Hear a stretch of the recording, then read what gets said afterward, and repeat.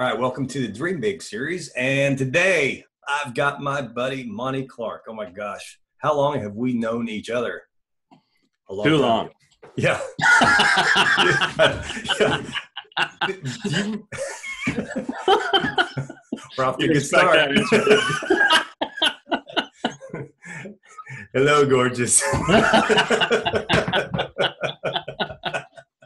Man, we've known each other for a good, it's been at least 20 years. Yeah. Do you remember the day we met? Yeah, we met in the gym. Didn't we? Actually, we didn't. No? No, we met at an Olathe chamber. I'm old, Chad. My memory. Yeah, Where did we meet? It was the Olathe chamber.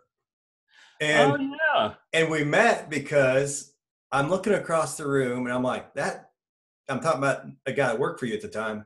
Like, that guy sure looks like a guitar player from this band I used to go see all the time. That's right, Conrad. Conrad, yeah. Then I look at his name tag, like, oh, no way. So I walk up to him. I'm like, so are you Conrad from Cinema? And it totally blew his mind that somebody in that setting would even know who he was. Yeah, no kidding. I do remember that. Yeah. So that's a lot of fun. Conrad's still playing, man. He's still doing his thing. Is he here in town? Yeah. Oh man, I should hook up with him and talk to him. It's been years. Yeah, good stuff. Yeah. Wow. So we've been through a lot together over the years, which we won't go into all that. But yeah. Nobody needs to hear all that. But yeah. This is about them. It's not about us. Honestly, that's what good friendship is about, right? I mean, that's what relationships are for. You go through the ups, you go through the downs, you experience life with each other, and there's nothing better than just having a solid, close friend by your side.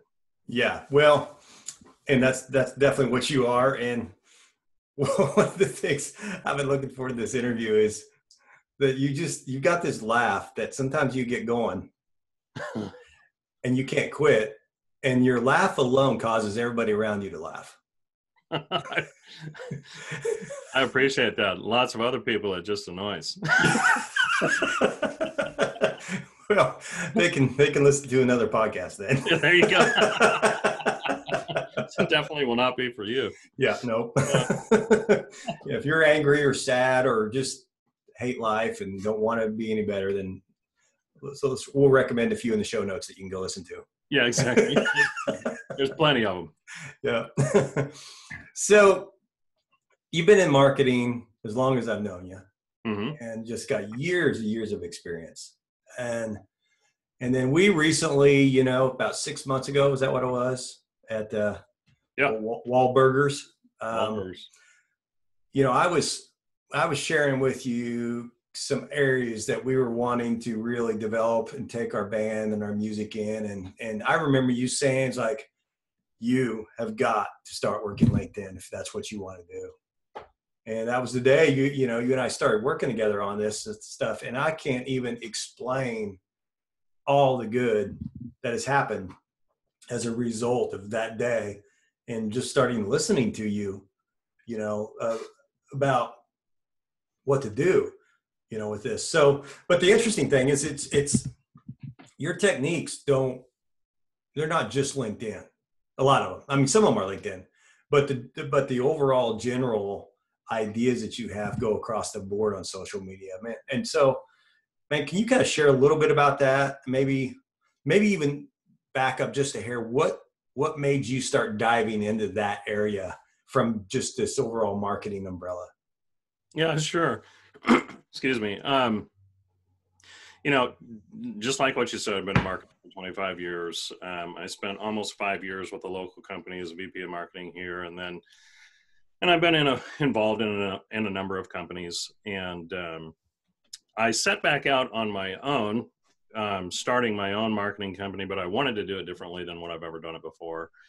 And while I've been on social media, I hadn't really, dug in and invested in social media. So one of the things that I do is search engine optimization.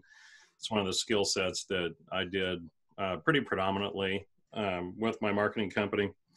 And so I got out on LinkedIn. I started putting out content specifically around search engine optimization. And within 4 weeks, I had people reaching out to me, just different ad agencies from around the country, asking if I'd white label my services under their brand. So I thought, boy, there's a lot more to LinkedIn and social strategy than what I have really invested in the past. So I just poured in. I spent literally 12 to 13 hours a day on the platform for months. Really just trying to figure out, since I'm an SEO guy, I like to figure out algorithms. I like to figure out how the things work. I talked to, I don't know how many different people, gained knowledge and information from everybody and what they were doing on LinkedIn. Wound up writing the book, Mastering LinkedIn, about my experience and what I feel like it takes to be successful. And, what I found is ultimately throughout this entire journey is that social media is exactly that. It is social, right? And what you have to do is pour into that from a social standpoint. You have to have a perspective of relationship. And how do I go about developing relationships? And it really doesn't matter the platform you're on. You can do that in a number of ways, but we typically call it social media. But more specifically on LinkedIn, it would be more appropriately called social networking, because there's no other platform like LinkedIn, and I would say it's probably the most social of all the platforms, where you can actually establish and develop relationships on a daily basis. And it's those relationships then that open the door to opportunity, right? And as we give into those relationships, as we pour into those, if you have the right strategy, it doesn't matter who you are, it doesn't matter what you're doing, opportunity will present itself. So that's really my whole methodology around the platform. Every single person is different. And that's my whole methodology around social media in general, right? Every person is different. We all have our own things that we're trying to accomplish and things that we want to do. But if you apply the right strategies and you pour into people first, those opportunities are going to find you. Well, and man, I'll tell you what, just a couple to gloss over a couple, just from a musician point of view. I have, a week ago, I tracked guitar for somebody in New York. Same week, I released a podcast with interviewing somebody from Los Angeles, and it's just, it's really, really, it's fascinating to me. I've never experienced that on anything else social media wise. It's and nothing against them. Facebook and Twitter and all those, they have their purposes, but I can't really say that anything's gotten beneath the surface on any of those. No, and to your point, I mean, the specific social platforms all serve their each individual purpose, right? And there's different strategies that are effective on each social platform. And the reason that's the case is because they each serve different markets, right? The demographics are different on those platforms. The purpose for what you're trying to accomplish is different on those platforms. Per your point on LinkedIn, that's why I say it's truly the most social of all the platforms, because that's your whole goal, is to connect with people and establish relationships. Mm-hmm. And the more targeted you can be in the kind of relationships that you're looking to form, the quicker those opportunities present themselves. So you're out there, you're connecting to musicians, you're talking to people in leadership positions and things that can affect your business in terms of public speaking, even setting up band gigs and stuff around the world. You're even connecting with people who you're now collaborating with, creating music, right? Right. And so would there be a natural tendency, if you didn't know any better, to say, okay, wow, Chad's making all these these connections. I'm going to do the same thing, and then hop online and reach out to these people and say, hey, I'd like to meet you and send you my music to listen to. Mm-hmm, What's wrong with that philosophy? What's wrong with that philosophy is nobody likes sales. Mm-hmm. So when you have to treat it like a live networking event, right? And maybe a lot of people haven't gone to a live networking event, but just imagine yourself. probably everybody that is going to be listening has had the experience of going to a used car dealership. Right. Right? You pull up on the used car dealership, it's no sooner you get the door open and you've got somebody in your face saying, "What do you want? What can I help you with? What? Come take a look at this car. Come take a look at that car." Right? Yep. Nobody likes that. In the buying process, it's all emotional first, right? So the first thing that you have to do is establish a relationship, and people are going to get an immediate impression of you based on how you start the relationship. So if it is more about the person that you are engaging, then they're going to have a much better feeling for you. So then within time, it doesn't have to be a long time, but within a short amount of time, that as you're pouring into that person, trying to understand who they are, what their interests are, what they want, then it's going to naturally transition into, well, tell me about yourself, right? And so then you get your opportunity to talk. But if you're just right out of the gate, sell, you're not going to make relationships. And I think everybody understands that, yet for some reason, when you hit social media platforms, it all goes out the window, right? Yeah. And we just think we immediately need to get to that sale, or it's not going to happen. And it's just not the case. Right. And there might be a bit of self-sabotaging going on there too. If you don't really believe it's an effective way, then you might be subconsciously trying to prove it wrong. I'm just spitballing on that. I mean, it's a possibility. Personally, I feel like there's so much spam and there's so much of people that are out there. I think a lot of people that just don't take the time to invest and learn the strategies and the processes under which you go to develop relationships and to turn those into opportunities. Mm-hmm. They get spammed a lot, right? And so your natural tendency is just to kind of do the same thing. Right. You're like, oh, okay, this is how you work this platform. You just got to go out and got to ask people for business every day. Yeah. So in a sense, you do. Right. You can't just be on the platform for nothing. Right. But there's a strategy and there's a process under which it's effective, and then there's one where it's not. Yeah. Which is way more than we could ever get into on this podcast. Right. It is. Yes. So what are some of the cool stories that you've heard since you went down this path and just been helping people? What's some of the cool stuff that's come back to you that, as a result of this?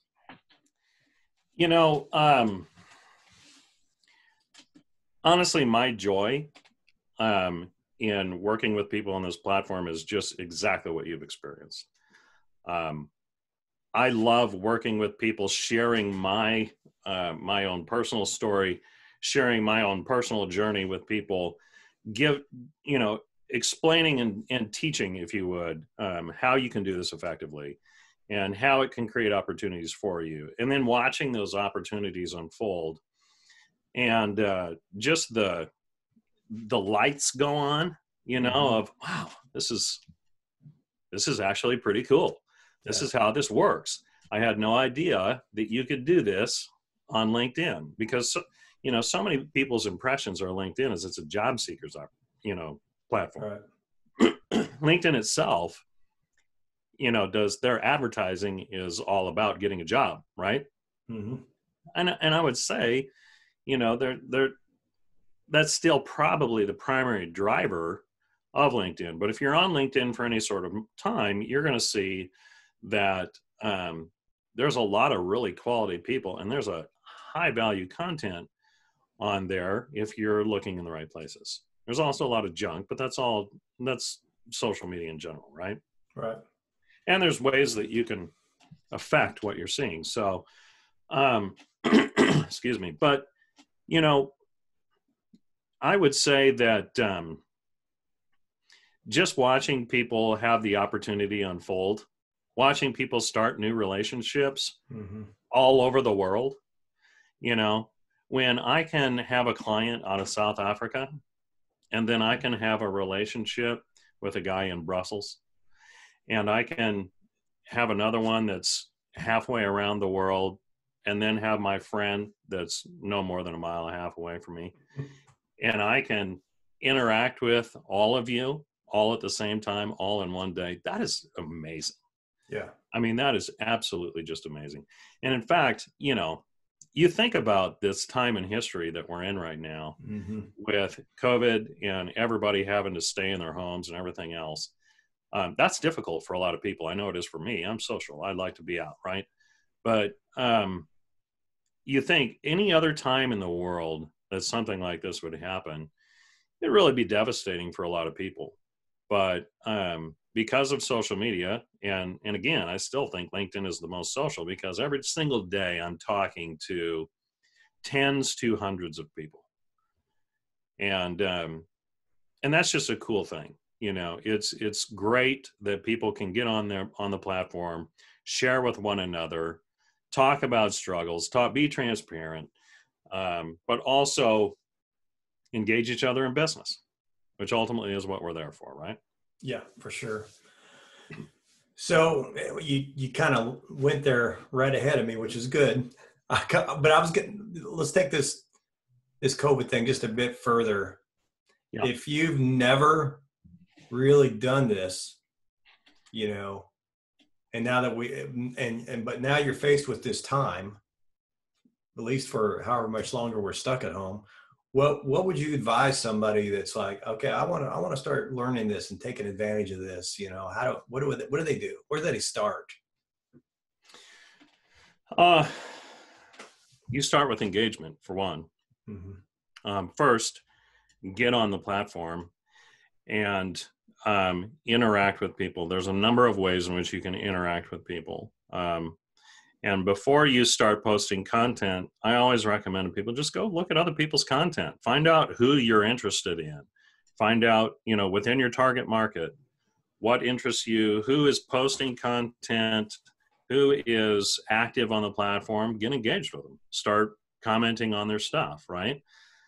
In so doing, you're actually creating content. Don't just go out there and put nice post, you know, thanks for the share. Engage, have a conversation. Treat it like it is a live networking event. Okay, and the more that you can treat it like a live networking event, the more people that you engage. So you can post comments. When you post comments, really ask questions, get involved in a conversation. That would be step one. Mm-hmm. Step two, seek people out who are active and who know the platform. Ask questions. Don't just assume that you know how all this stuff works just because it's social media and you've done really well on Facebook or you've got 10,000 followers on Instagram. Go ask people. There's so much information. On a daily basis, I'm posting content that should be helpful for people in not only using LinkedIn, but how you can use it for business, right? There's courses available. I have one, but we didn't get on here to pitch that. But, there's so many different, even LinkedIn itself has an entire learning platform that you can learn just about anything and everything you can think of from a business perspective, from a software perspective. There's just so much information that's available. So if you're sitting at home and you have nothing to do but watch Netflix, cancel your subscription, get a subscription onto LinkedIn, get a premium account, go invest into some learning modules, make yourself better, because make the time useful, right? And because it's not going to last forever. Business may change. And I think a lot of people are finding out that LinkedIn is going to be one of those primary areas that is going to be fantastic down the road. Yeah, for sure. And I appreciate, your heart and not pitching your program. So I'm going to do it. Because, you started helping me before you had even launched the masterclass. And I learned a ton from that. But then I went through the masterclass and I was like, wow. I mean, I thought I'd learned a lot before that. And so, I can't even say enough about what that did for me and what and now I'm connected with some other people that are going through your class and I'm just hearing these stuff. You may not even be hearing all this, but people are talking about it and benefits of it. And, And it's well worth it. And plus, you're doing basically a massive COVID special, aren't you? What is that? I am. I decided when all of this stuff came around, what do I do to help people? When the economy is down and when things are going like this, one of the things that happens to trend upward a little bit is marketing. So I've been fine and been able to maintain what I'm doing, but I know a lot of people are just struggling right now. So I thought, okay, well, what can I do to help people out, maximize that potential that they would have here that they may not have ever had before? And so people are at home, and I take 25 years of marketing and sales experience. I take countless hours that I've poured into LinkedIn and written that book in, and I condense it all into this 6-week program. And by the time you're done with the program, you're going to know 99% more about LinkedIn than 99% more people on the platform.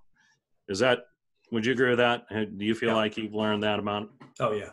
So, I wanted as many people to be able to take that course as possible. So I'm almost giving it away for free for $500. Yeah. So if people want to take that course, message me on LinkedIn. I'm starting them weekly, and happy to put you in it. Yeah. And I appreciate the pitch. Yeah, man. And we'll have all those links to make it easy for people in the show notes too. So yeah, man, I appreciate you doing this, Monte. I've got one more question for you, buddy. Sweet. This will be fun. If you could give 16-year-old Monte some advice from your, today, who you are today, everything you've been through, everything you've learned, what would you tell 16-year-old Monte? Failure's okay. Yeah. You learn everything through failure. And you know what else is okay? Time. You don't have to accomplish everything all in one shot. You don't have to live and die by your next failure. Just keep moving forward. And mindset is everything. So if you can maintain that mindset that you're going to succeed, that people are there for you, not against you, and get the help from the people that are willing to help you. Don't be afraid of failure. In fact, jump into it. Don't worry about it. Good way to end that, buddy. Thanks, dude. Had fun, man. I appreciate hanging out with you as always. Yeah, man. Thank you. All right. Talk to you later.